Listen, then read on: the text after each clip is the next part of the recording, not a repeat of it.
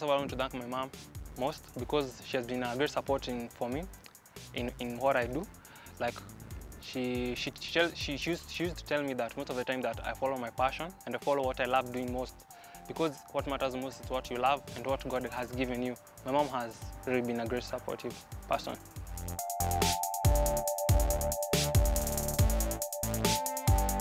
I do pencil portraits. And also I can do with color pencils. And also, not only do I do that, I also paint words. I love messing with words and giving it a good symphony.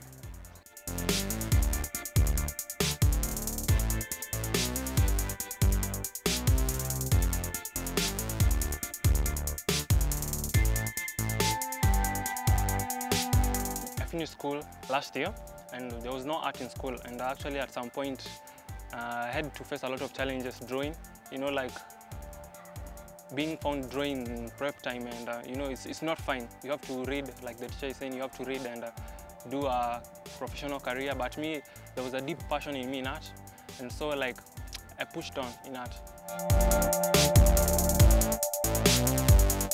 Okay, the first thing that made me to at least believe in myself, there was a portrait I drew in school, and in class.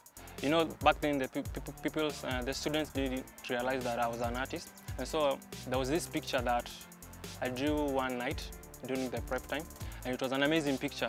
And so like people were like, "You're so amazing! You have a talent. You're different like the rest of us." And so by the time I was in Form 2, I was the best artist in our school. I was like drawing graffiti for the people, you know, some stuffs like funkies, you know, and also doing a lot of portraits for people.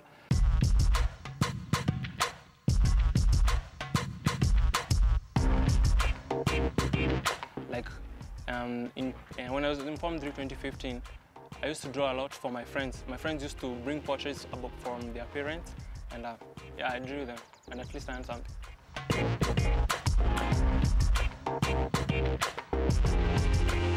In art, there is passion. Like you can give me a portrait right now, I draw, but because I don't have the interest, it cannot be well. But when I have the morale and the passion for it, I can draw a very good thing.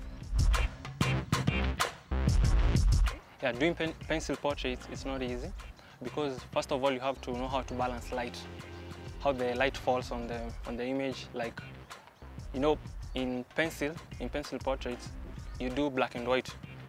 So there's a way that you have to know how the light will come out from the image. So it's not just an easy thing, because you have to learn the techniques of shading.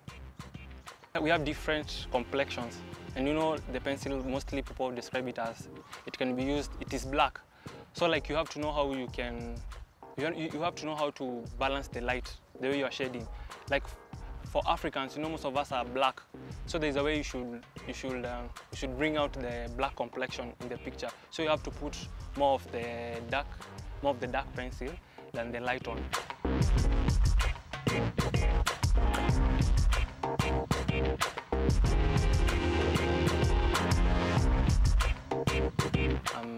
I get a lot of clients through my blogs and yeah, through my Facebook page and Instagram.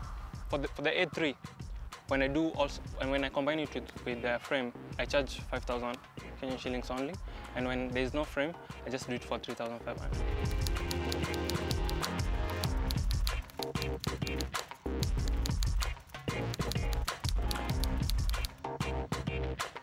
It is not difficult to use the oils, the paints, and actually there was a time I used to do the paintings and all that, but according to me there is a way I feel drawing using pencils, and also I can do painting with using oils, using paints. It's not a difficult thing, but there's a way I like just doing the pencil.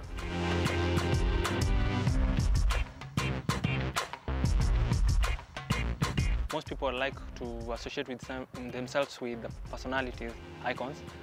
So I've drawn many icons. These are people who have made such a great impact in the world. There's Mahatma Gandhi. Mahatma Gandhi is one of my role models. I like him, and I like him the way he thought and the way like he used to handle things. And so I decided one day that I'll draw Mahatma Gandhi. I used to, in school I used to do a lot of public speaking, and so there was a time I used to bring a lot of quotes from Mahatma Mohandas. And so like my friend, my desk mate told me one day, like, why don't you do this person you keep talking about, a portrait of him, at least to remember him, and at least people can know him more. People like in high school don't know more about icons, like world icons. They know about entertainment icons and sport icons. And so I decided to do the portrait, and I went and hung it in the school notice board. It was a good, it made me feel nice.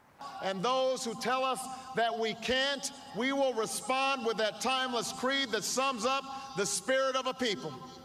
Yes, we can. Thank you. Barack Obama, I did that portrait actually when I was in, I did it in Form 2, back in 2014. I like the man. And he was the first black president. Actually, he was from Kenya. So I thought, why can't I do a portrait of him? All right, well, jamming. I wanna jam it with you. We're jamming, and I hope you like jamming too. I did that picture of Bob Marley back in 2014. I was in Form 2 that time, and a lot of people could associate with his music, and most people loved his music, and he was a great musician, music icon in the world, and so I did a portrait of him just to symbolize the saying that he says that my music will go on forever. I did it with a lot of shading. There was a lot of shading. Actually, it took me a lot of time. It may seem simple, but there's a way you interact with the picture. I could interact with the picture more, and I could give a great output of it. And so, like, for the Bob Marley, also he represents the black spirit of people, yeah, and so it was more darker for the dreadlocks and for the personality himself.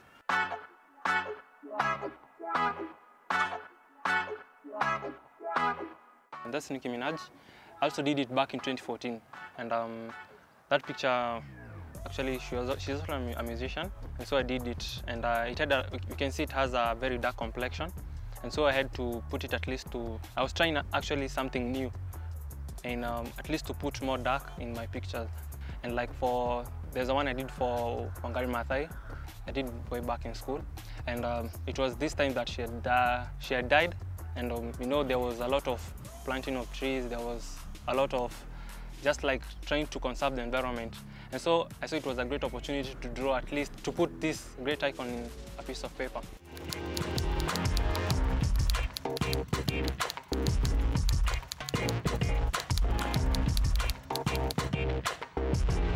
Okay, my process before I start doing art, like there's a way I have to like interact with the picture. I feel the picture. I feel that like, what can I say? I feel the environment of the picture, and I also, most of the time, I draw listening to music. I listen to a lot of music. About time of drawing the pictures, it will determine by the size of the picture and how I'm passionate about that picture. Like, for example, there are some pictures I do for about 24 hours. 24 hours I can draw an A4 paper and finish. And for an A3 paper I can take less than maybe 48 hours and I can be done.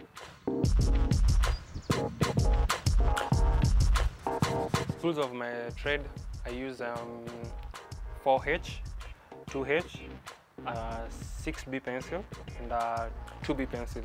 Okay, for the 6B, it's used for making the darker tone. For the 4H, for the lighter tone. And as you can see, I have the color pencils.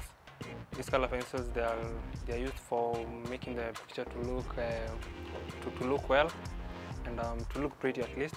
As you can see, the rubbers here. I use 3 rubbers. One for at least removing the darker tone when there's a lot of dark tone in the picture. And also I use another rubber which is used to make sharp edges, maybe for the hair and all that. And the last one is I use a simple piece of tissue paper for rubbing the darker tone for the picture to be smooth.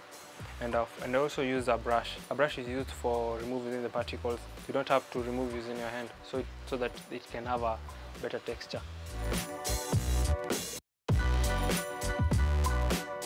The longest portrait that has ever taken me took me 2 days. 2 days, and it was a commissioned art I did for someone, and it took me actually 2 days. There's a way I like drawing babies a lot because they have this soft complexion, and in pencil it's just simple. Like for the elderly, it is so hard to draw the wrinkles, like but I can draw it. But there's a way I find it drawing the kids so interesting. In my club, which was the Peace Club, they wanted something that could represent our club, and so I decided to do this picture of this child, this kid. And you see this kid, there's a way that you look at this picture and you feel the happiness in you. And so I decided to draw this picture. About the complexion of this picture, you can see there's a lot of in the heart. There's a lot of details, and there I used a lot of HB, or a lot of B pencil. You know, in the pencils there's B pencil, the H. In the eyes, you can see the eyes, they are somehow bringing you closer to the picture. And also there is in the background there's a lot of black, which could actually bring you right to the face as you look at it. I did a live picture once, but it was also back in school, and I drew my destiny. But you know, it was so hard because sometimes he's in the motion, sometimes he's moving. So I find it difficult. You know, you have to put someone in a still position so that you can get the actual picture that he or she wants. But getting from the actual pictures, it is simple because I have to stay with the picture. At least I engage with it, and at least, you know, there is no motion or that. Like for Jomo Kenyatta, you know, you have to identify it with people. People have to, like, when I bring the picture, people will say this is Jomo Kenyatta. But so the pressure is normal, but as time goes by, you'll be able to, like, know where you'll be able to interact with the picture and like get the actual face.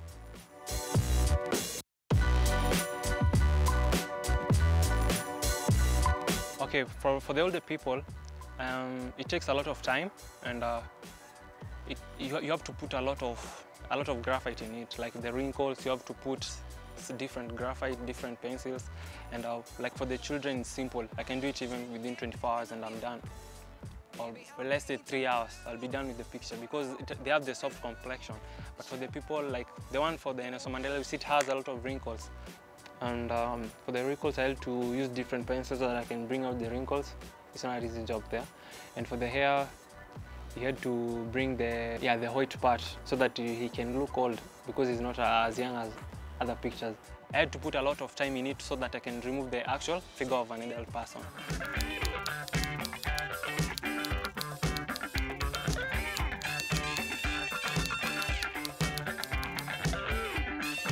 One of the most difficult thing in this picture was drawing the hair. As you can see, in the hair it has to flow.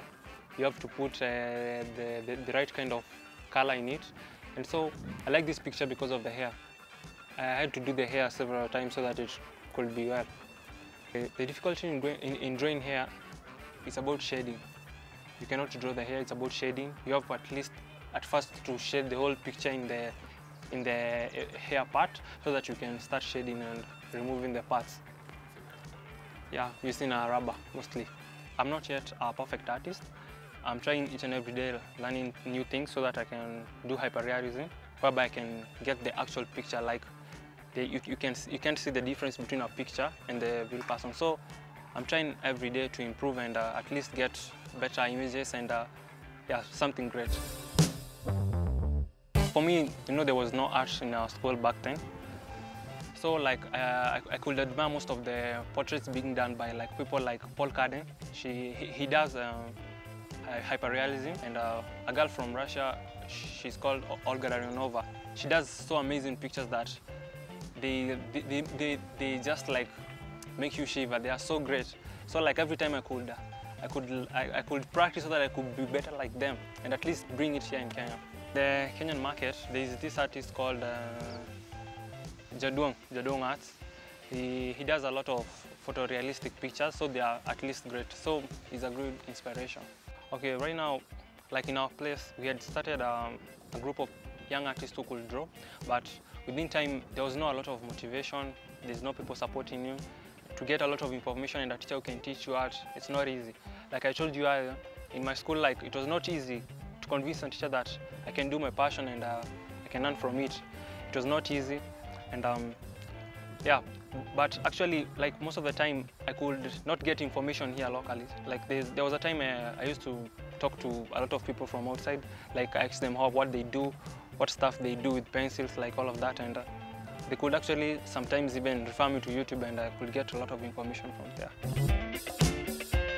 I believe I can learn from art because it's my passion and it's what I love, and actually it's a God-given ability. So when I use it as a career, it can be something great in my life.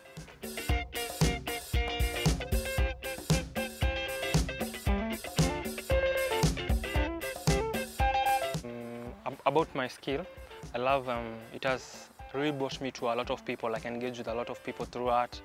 Like I interact with a lot of personalities, people who want to be drawn like their children, pets, all of that.